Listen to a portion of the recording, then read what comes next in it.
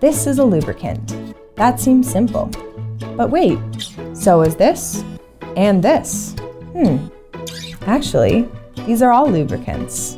This just got more complicated. Why are there so many? If they all minimize friction, what's the difference? Without getting down to the nitty-gritty, the biggest difference is the consistency. These ones are primarily an oil, and these ones are a grease. And this one is both.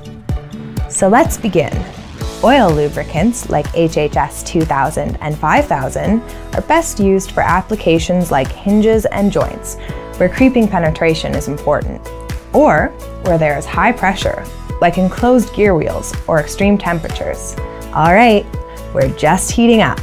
Next, grease lubricants like HHS LUBE, Red Lube, and Grease are great for their durability and corrosion protection for, let's say, exposed gear wheels, steel or plastic, or to repel dirt on wire cables or guide rails. Cool! Moving along.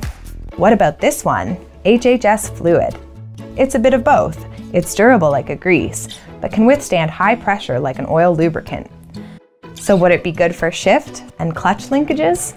You bet. There are so many parts, components, pieces, and of course, they all need something different. So now it's pretty clear why there are multiple lubricants.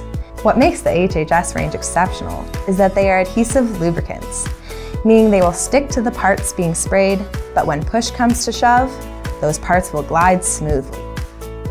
They are even resistant to splash and salt water. Well, that's it. We slid through that pretty easily.